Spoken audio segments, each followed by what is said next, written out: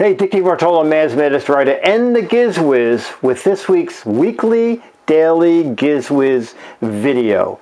Okay, so I don't spend a lot of time in the kitchen. I come in here twice a year to make a pineapple upside down cake. But now I'm in here a third time this year to make something I've never made before.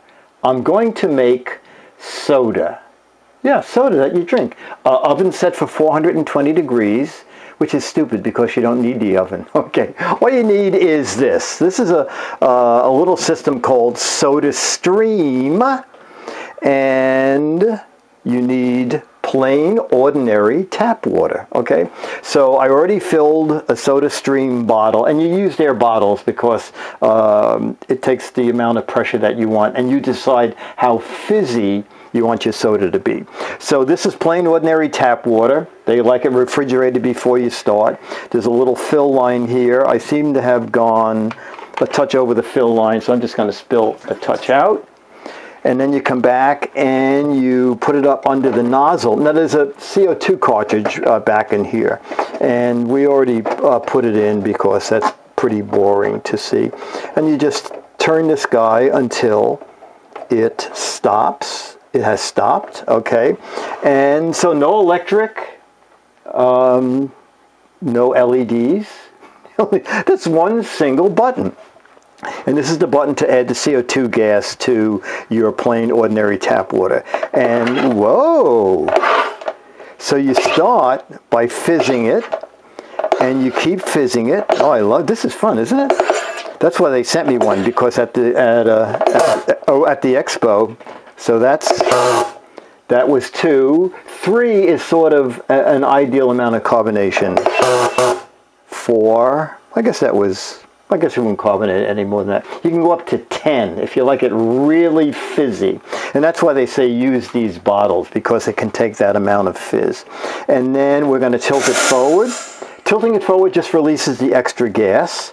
And we unscrew it. And then we're going to add so right now, oh, this looks good. Look at nice carbonation in there. I have not tasted this. This is cola free. So I happen to like Coke Zero, so maybe this will be vaguely like that. So you unscrew this, and it's like laundry detergent. However, do not use laundry detergent, okay? And then you spill the cap full of that into this. Ooh. Ooh, even Dennis likes this. And then don't shake it up, okay? It says that if you shake it up, you're in for a big shock, because it's what would happen with any kind of soda. But you just sort of mix the flavor in. So we're going to do that one. I don't know if we're mixing this up enough. And then 2. I'm going to get a paper towel here.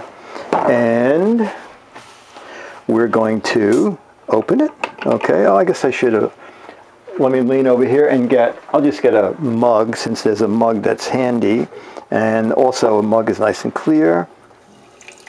And this looks pretty good.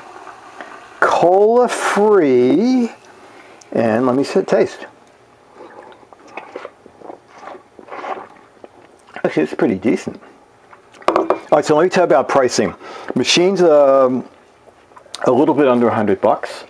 Was for $99.99. Probably some discounts online, but I'm not sure. You're better off with the whole kit. Kit's about $129 or $139. You get 2 bottles, and you get a pack of a little package of 12 different flavors, so you can try all the different flavors. You can make ginger ale. You can buy a tonic water thing. You can make lemonade. You can make Crystal Light.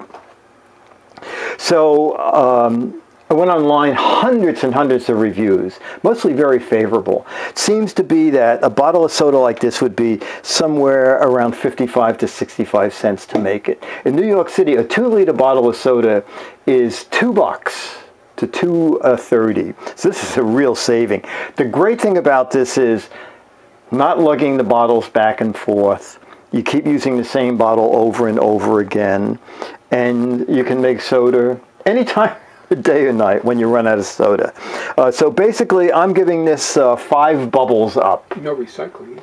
And no recycling. Absolutely. The same bottle keeps getting used and used. So there it is. SodaStream. And I think the website is sodastreamusa.com, but this will all be on my website. I like it. Dick DeBartolo, Mad's Maddest Writer, and the Gizwiz with this week's weekly, daily, I guess I shouldn't do this. I think I would. Weekly, daily Gizwiz video. Oh, it didn't go off. Oh, I see. If the bottle's not in there, it must shut the gas off. Clever. Bye.